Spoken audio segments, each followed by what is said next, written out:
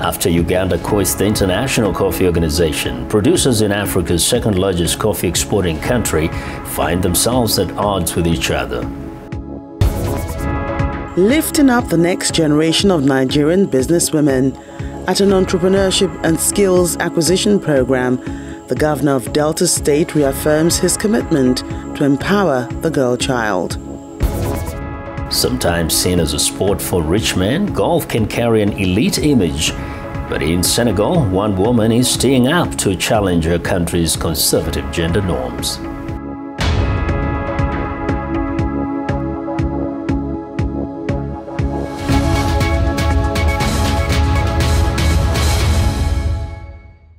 Hello and thanks for tuning into the show that goes around the continent to bring you stories near and far. I'm Joke Rogers at Channels Television here in Lagos, and I'm joined by Vincent McCory from Voice of America in Washington. Well, thanks. I'm Vincent McCory at the Voice of America. Happy to be with you again for another edition of Africa 54. Let's start off with the latest from Nigeria. Channels Television in Lagos brings you that story. The Delta State government has empowered over 800 young women and ushered them into the world of business and entrepreneurship. This comes as the world continues to celebrate women throughout the month of March. Addressing the beneficiaries of the latest entrepreneurship and skills training program in Asaba, the state governor, Ifeanyi Okowa, reiterates his administration's passion for the empowerment of the girl child and the need to break the bias against women. 6 months ago, the second cycle of trainees under the Girls Entrepreneurship and Skills Training Program began undergoing training in various skills. Over 800 of them are being ushered into the world of business and entrepreneurship, with Governor Ifeanyi Okowa, his wife Dame Edith Okowa, and other government functionaries present to witness the formal handover of starter packs to the beneficiaries. As the second cycle of Project JES beneficiaries. In her welcome address, the Senior Special Assistant to the Governor on Girl-Child Empowerment, Mrs. Marilyn Okowa Daramola, narrates how the second cycle, known as the Magnificent 900, scaled through the process of training till the end. Out of the 900 selected candidates, I present to you 814 passionate, powerful, dedicated and ambitious women from across our great state Delta who stuck through the process, maintained their focus, and are here today crossing the finish line. Special guest of honor and Chief Executive Officer, House of Tara, Mrs. Tara Feladrotoye, urged the beneficiaries to build their businesses by leaving a lasting impression in the minds of their customers. I want you to go ahead and build your business so that it will last for 100 years and beyond. Those who distinguished themselves during the training were also recognized and rewarded with awards and cash gifts. The package that will be given to you to commence. The governor speaks on the gains of the Girl Child program. This is in tandem with the philosophy of JEST, which is to tackle the issue of gender discrimination, poverty, early and forced marriage, identity crisis, social and parental pressure, poor life skills, and low self-esteem among our women. The ceremony also featured presentation of starter packs to the graduates. Those from the second cycle were trained in 10 skill areas, including photography, videography, ICT, website development and graphics design, baking and confectionaries, leatherworks, professional cleaning services, and even disc jockeying. Out of the 900 selected candidates, 814 beneficiaries across the state scaled through to the graduation. Joining us to discuss this is a child rights advocate, Joy Chinwoku. Glad to have you today on Africa 54.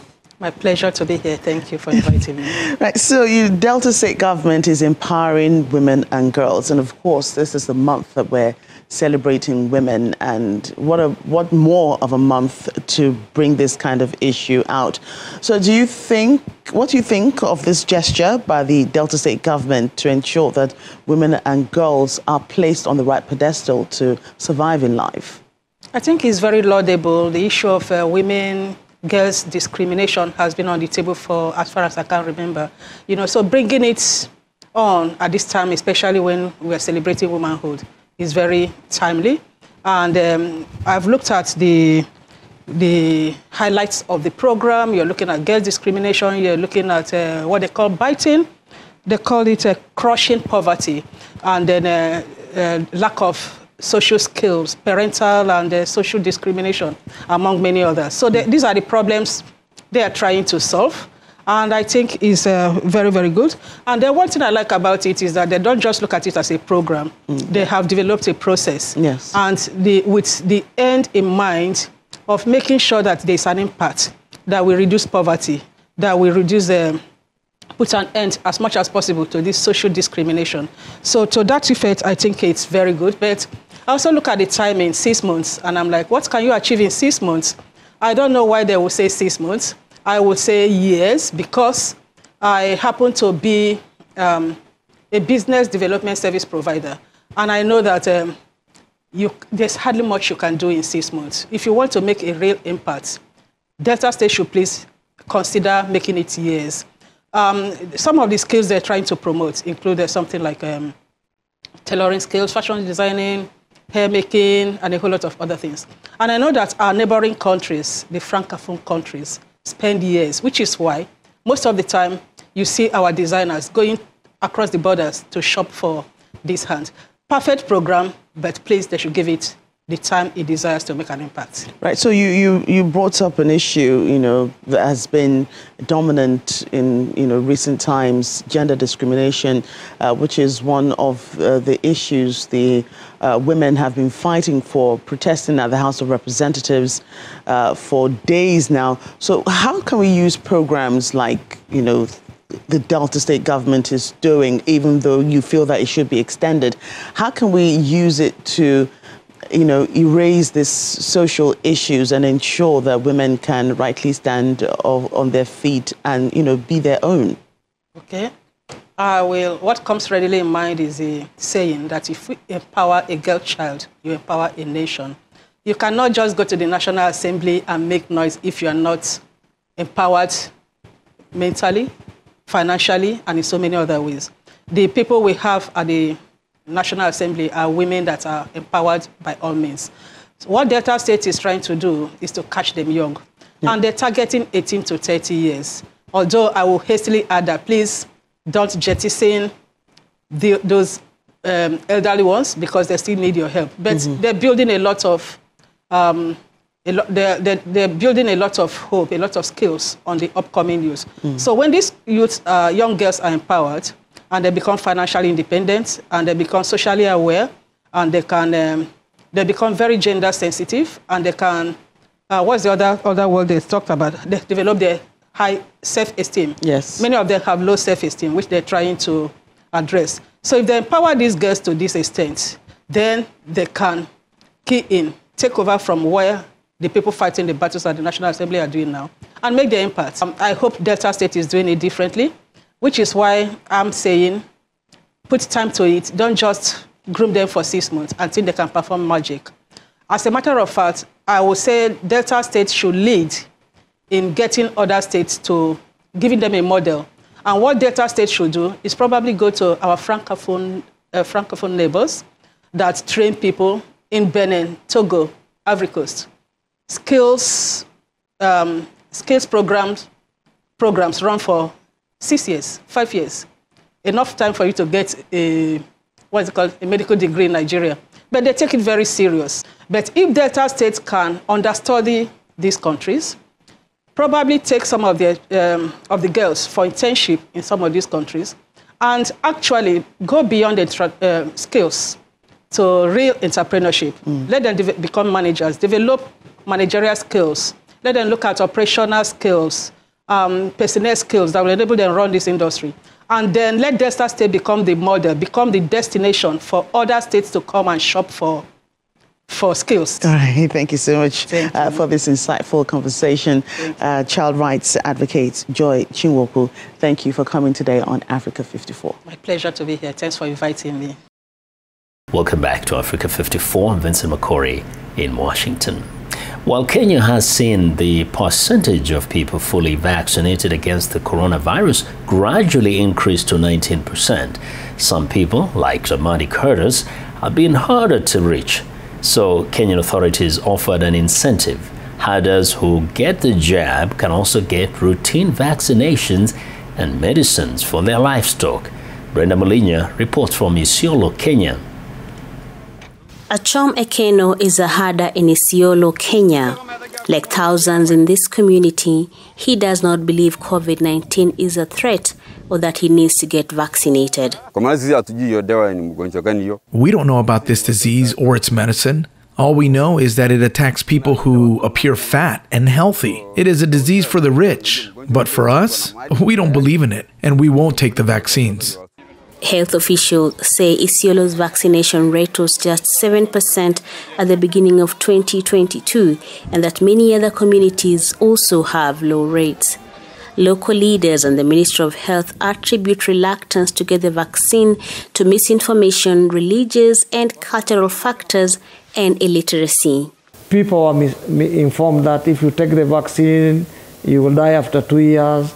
And the vaccine is there to reduce the population of the black people. And some of those things made people to be scared of taking the vaccine. Kenya aims to vaccinate 60% of its 55 million people by the end of 2022.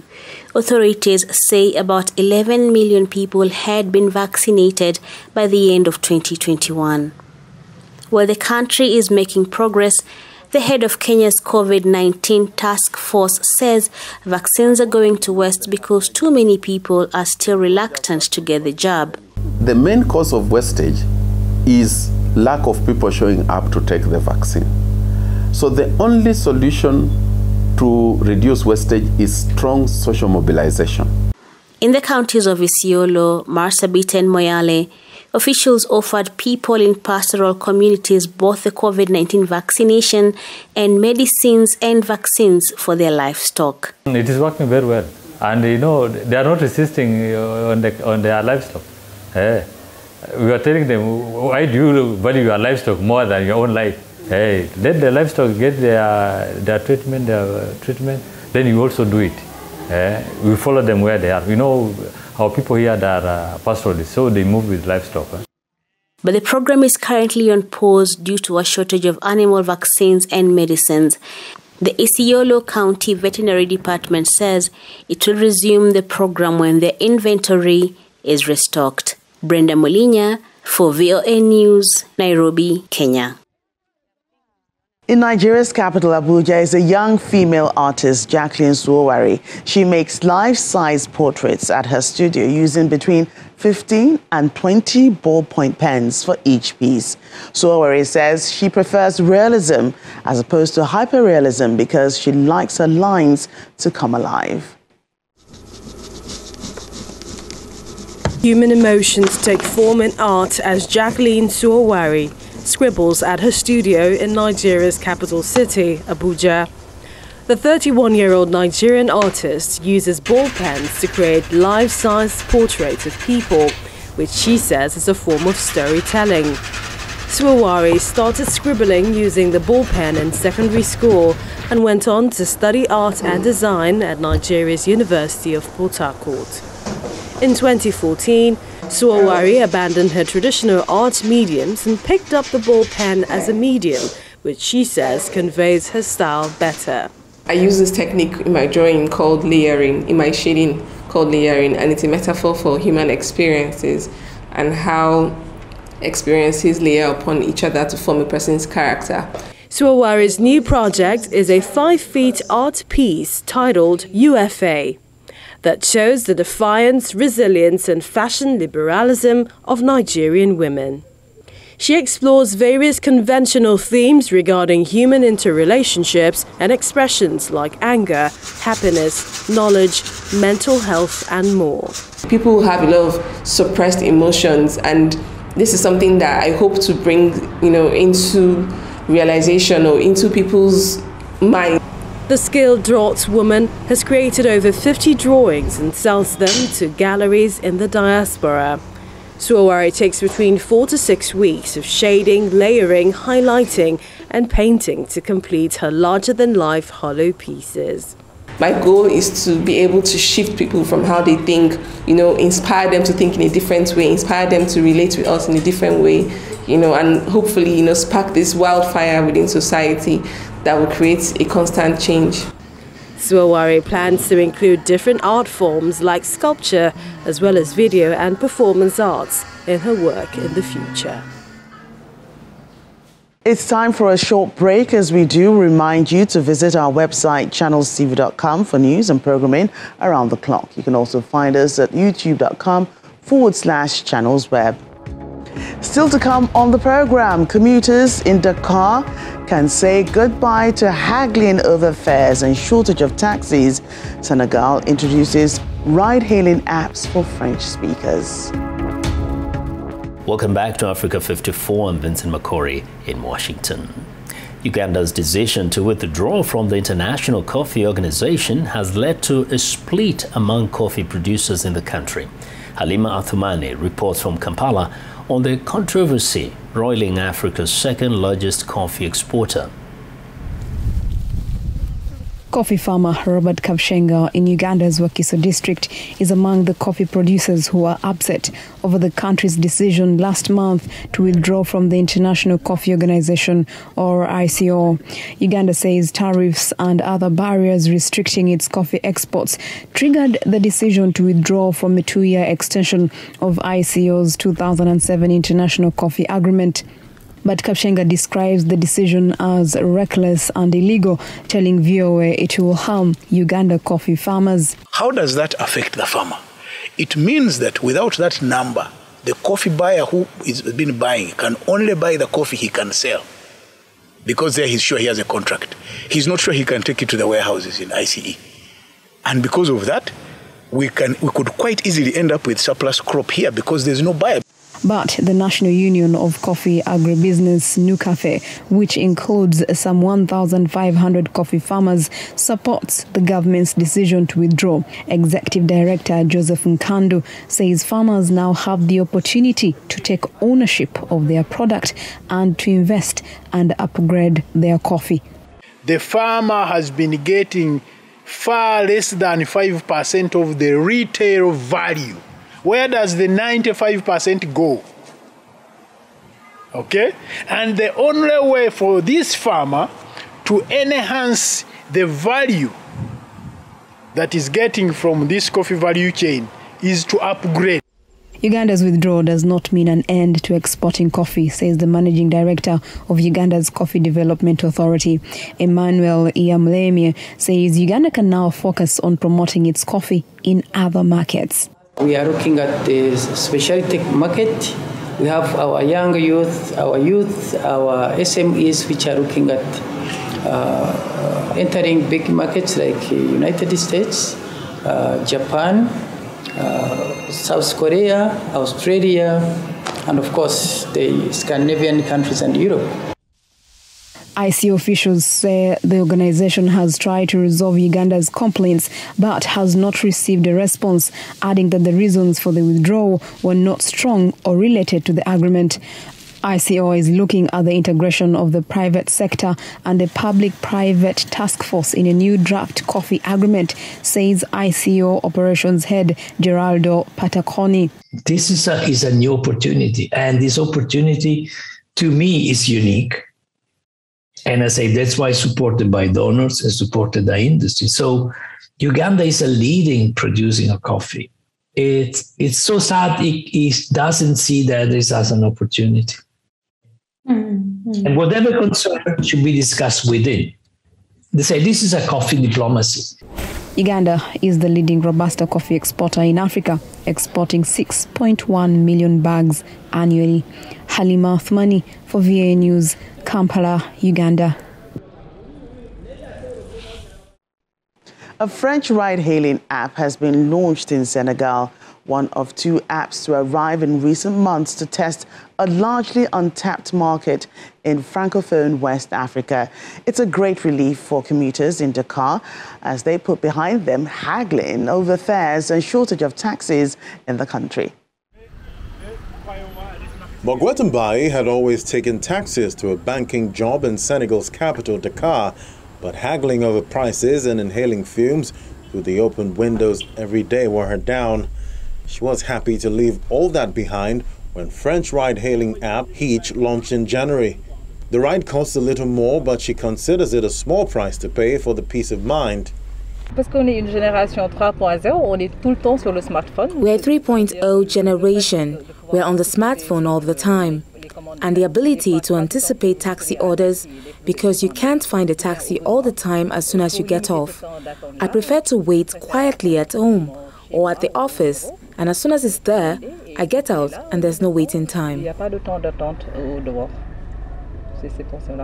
Hitch was the second company to launch a ride-hailing app in Senegal in recent months after Yango, which is owned by Russian tech giant Yandex. Both are testing a largely untapped market for ride-hailing services in Francophone West Africa, where the industry has been slower to take hold than in Anglophone countries like Nigeria and Ghana that have more vibrant startup cultures. Africa is a very young continent where connectivity is very high. Everyone has a smartphone. Everything that is done in the country, in Africa, is done with a phone. Between sending money to a relative who is in another city or talking via WhatsApp, Facebook, you can see that people are connected 24 hours a day. Hitch is coming into the digital world to modernize transport. Hitch said about 3,000 people have downloaded the application so far in Senegal. Yango, on the other hand, declined to provide figures. The companies are mindful not to antagonize taxi drivers who in other countries have staged violent protests against ride-hailing apps and are trying to convince them that using the apps will save time and money. Dakar, a city of about 4 million, has a fleet of 25,000 yellow taxis, often old cars lacking door handles or seat belts. Working with the transport platform, I think it makes it easier. It increases the number of daily customers that I had before. Before, I could get 2 to 3 rides, but now, with the app, I get at least 10 rides in a day. A few hundred taxi drivers have signed up for Hitch and Yango, but others said they were unimpressed. Yango said that even if a driver earns less for a particular route, he would still earn more overall with the app by reducing idle mileage. Golf is sometimes seen as a sport only accessible to an elite few. But in Senegal, one female golf star is redefining the sport's image and challenging her country's conservative gender norms. Anika Amashlag reports from Senegal. When pro golfer Umi Jai first started competing against men, she felt intimidated. They didn't want to play with her, she says, and they didn't take her seriously. But then, in her first match, she won. After that, she had all the confidence she needed to keep playing and beating the boys. Now, as the only professional female golfer in Senegal, she competes almost exclusively against men. Now, I'm used to playing with men. I train in the morning, noon, and night. I'm in the gym 3 or 4 times per week, so that also gives me more confidence. Jai turned professional 7 years ago. She's placed in dozens of competitions around the world, including in Thailand, Kenya, and South Africa. Her accomplishments are particularly noteworthy considering Senegal is a conservative Muslim nation where women are discouraged from participating in sports, especially at the professional level. When you're Muslim, we prefer to keep girls at home, to find them a husband and make them a housewife. In 2020, the Senegalese Golf Federation agreed to help Jai establish a golf academy in preparation for the 2026 Summer Youth Olympics in Dakar. It would be the first Olympic Games to ever be held on African soil. The project was postponed due to COVID, but it's expected to restart this year. Jai will be tasked with training Senegal's first ever national team with a specific focus on preparing the next generation of female golfers, including her daughter. Girls will be part of it, on an equal basis like boys, and that would be something that I think we are prepared and committed to do. And Umi also has that vision and committed to promote the girl, to give them opportunity as a girl, to help them get to the level that they can be. Jai says she hopes to find a sponsor so she can continue to compete internationally and bring the next generation of Senegalese female golfers into the fold. Annika Hammerschlag for VOA News, Sali, Senegal. Well, and that's our show for today. You can find all the continent's top news and world news online at voaafrica.com. Check it out. I'm Vincent McCory in Washington. Channels Television has our last word from Lagos. We look forward to bringing you another show next week. Do remember that channelstv.com is your source for news and other programming. I'm Joker Rogers. Thanks for watching and goodbye.